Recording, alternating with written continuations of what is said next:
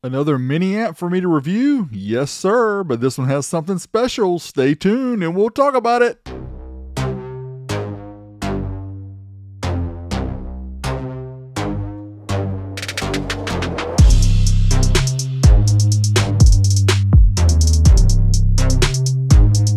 That's right, my friends. New to the scene, the Ampapa D1 Bluetooth digital amplifier with the VU meter displays that are selectable.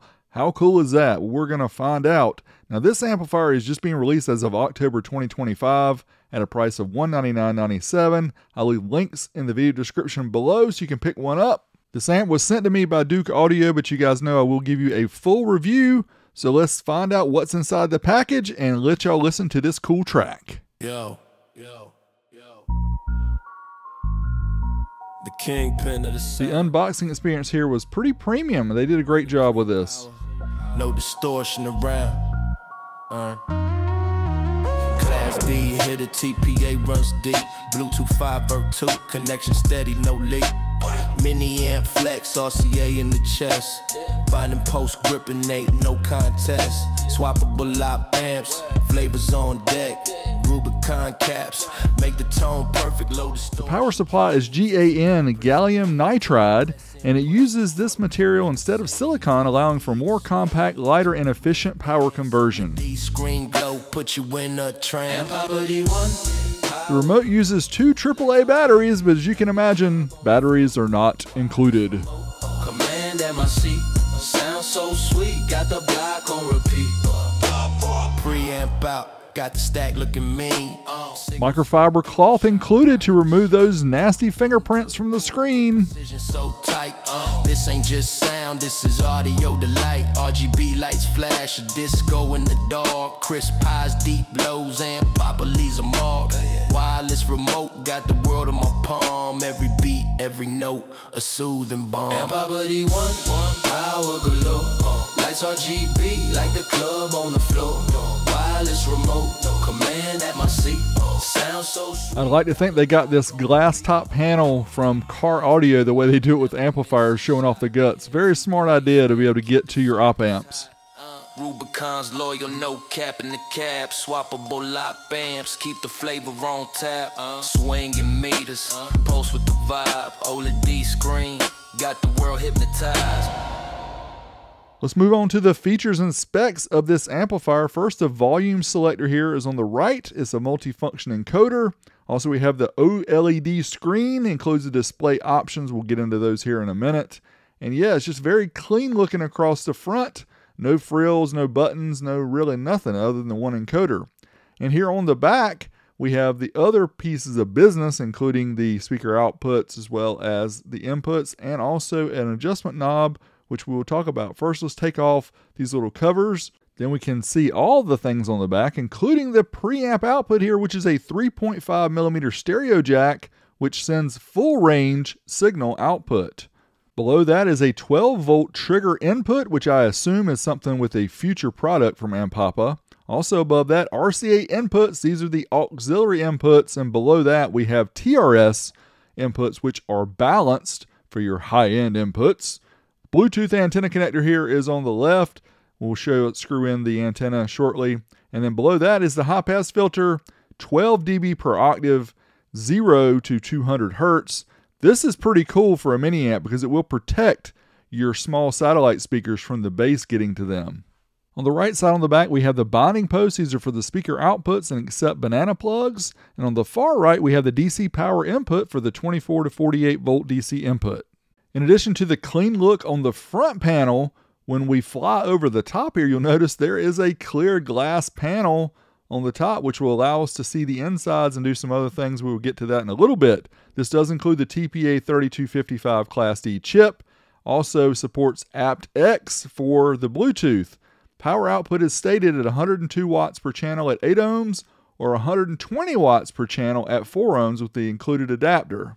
Now this has most of the needed features for a small mini amp that we've seen before. The swappable op amps are big for the SQ heads. It does come with a wireless remote, which is nice, and of course it does come with the power supply. Speaking of power supply, let's get this thing plugged in so we can test out some music. First with the power supply, then we're going to hook up the speakers left and right, These have binding posts, so we will use the banana plugs here from our speaker wires, making it look all clean. We'll screw in the Bluetooth antenna here. Of course, then we'll plug it into the wall last of all. And then we're going to power it up and see what happens. When you push the button there, you push the volume encoder.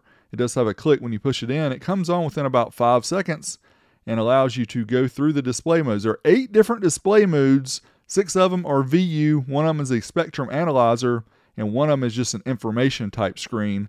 I will go through those individually here coming up when I play back a song. As for the tone adjustments here, we do have bass and treble plus 10, minus 10 dB available, variable for bass and treble. There's not a stated frequency of these, but it's probably 100 Hertz and 10 kilohertz most likely. There's also an adjustment here for the front panel brightness. The default setting is all the way bright, which is where we left it. Now let's get the Bluetooth device hooked up here just by going into Bluetooth, and it should pop up on your Bluetooth device as Ampapa D1. Let's get it connected and give it some sound test.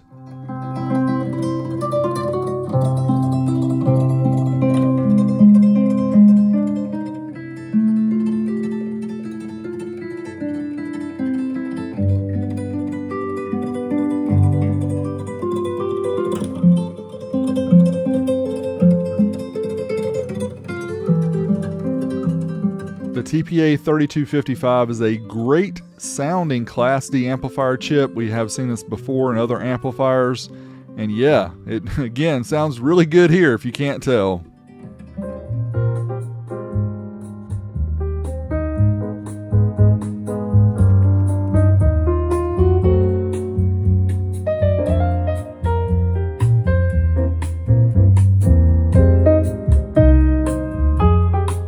I realize a lot of you may be listening back on your cell phone speakers, but if you do have high quality speakers during this segment, you will get an idea of how this thing sounds.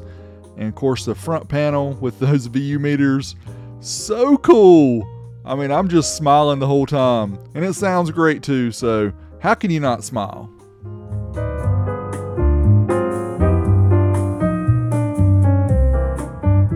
This close-up shows the refresh rate and also the detail and clarity. We don't get a resolution of the screen, but man, it does look good. Now again, there are 6 different VU meter options here. I'm scrolling through them pretty fast, but you can see some of them only have 1 VU meter, some of them are 2 channels, and there's also a blue one, kind of like Macintosh. And we have a spectrum analyzer mode as well, which we're going to show here and see how that works.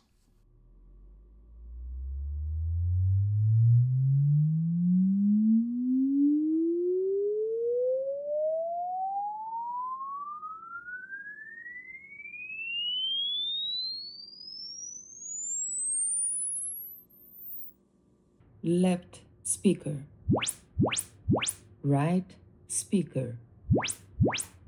Right, automatic, feel the pride. Subwoofer Thump, the bass won't hide. Best sound system nationwide. Oh really? Yeah, really.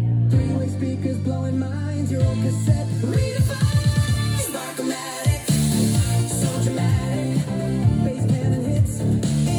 Just for fun and just for extra demo power here, let's plug in the preamp output and plug it into the Sunfire True Subwoofer Mark II, and let's rattle the table a little bit. What you say? Spark-o-matic makes it clear. Turn it up, your friends will cheer. Audio gold, year after year. Yeah, we're laughing, but it's true. EQ sliders, watch them glow. Every car becomes a show.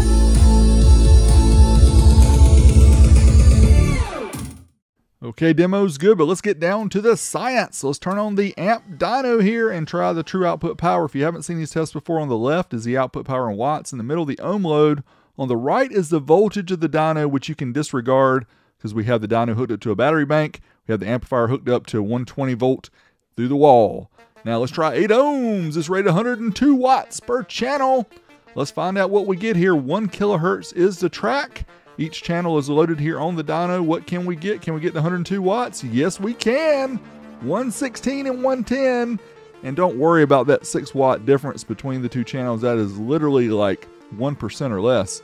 Uncertified takes us up to the clipping point of the amplifier. Should get a little bit more power than the previous test, and we do 125 and 122. That is big power from a mini amp at 8 ohms. Dynamic power sends a pulse track of 1 kilohertz into the amp. These TPA amps do not have a lot of dynamic power, but you can see here we're still around 120 watts per channel at 8 ohms. Now at 4 ohms, it's rated 120 watts times 2 with the included power supply. Let's try a certified test, which is up to 1% distortion. See if we can get that 120. Oh, easily.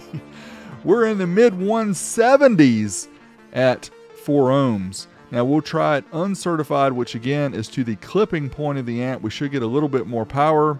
Let's see if we can beat that 175. And yeah, we're close to 180 per channel at 4 ohms. Big numbers.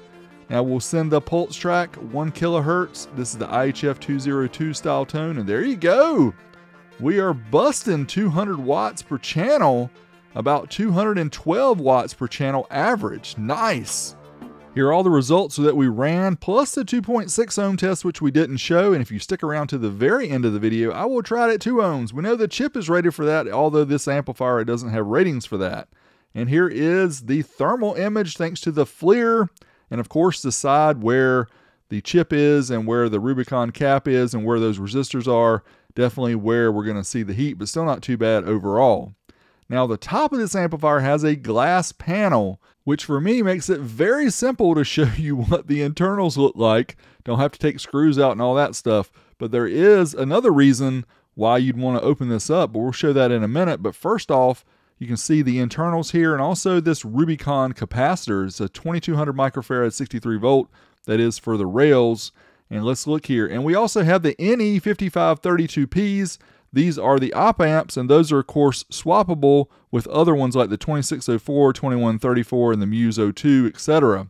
I'm sure the Reddit forums will light up and they'll tell you which ones sound the best, but for me, the ones that are included sound pretty dang good. Now let's talk about pros and cons, things I like, things that could be better. First, the good stuff. VU display options, sweet. Great sound quality. The Bluetooth 5.2 with aptX HD, a variable high-pass crossover to save your bookshelf speakers. Easy access to the op amps. We do love the TPA 3255 amp module, very nice sounding. Binding post on the back, very nice. Aux output and remote control. As for the things that could be better, again, these are my opinion, but the value at $200, it's kind of close to being kind of expensive. The 12-volt trigger, not sure why they included that. And TRS, not optical or coaxial digital inputs. I'd rather have those. Would you need a 48-volt 10-amp power supply? Maybe, probably not, though. RCA voltage input needed to be around 2 volts RMS to get the full output of this amp, which a lot of sources may not have. No gain volume on the pre-out, which would be nice. That way you could control your subwoofer from the remote. The glass top panel doesn't seem to have any magnets or anything with a metal ring to help hold it down. The sticker that's built on kind of helps hold it down, so that would be a nice addition as well. Overall, at the time of this video, I believe this is the best mini amp out there available to the 3255 chip. The VU meter displays, the preamp output, the wireless remote. This has most all the features that most people want. Thanks always for watching. Smash me a thumbs up, but there is more. I want to check and see if it has a turn off thump, so let's try that.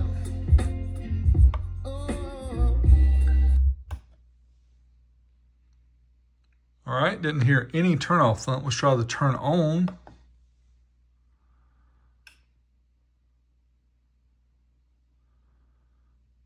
Does not appear to have any turn on thump either. Bluetooth goes back immediately. Very nice.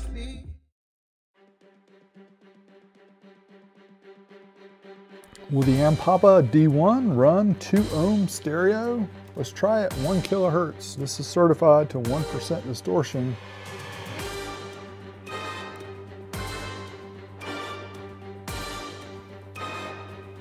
Okay, you saw it stopped around 150 or so and then jumped up to 189. This one shouldn't skip numbers. Let's see how warm it is. Not too bad.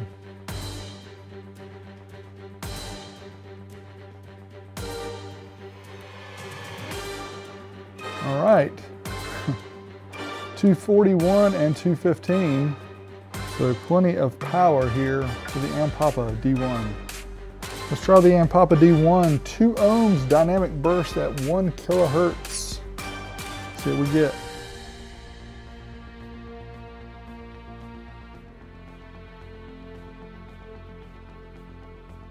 Busting 300 watts per channel. Look at that. 328 and 301 at 2 ohms.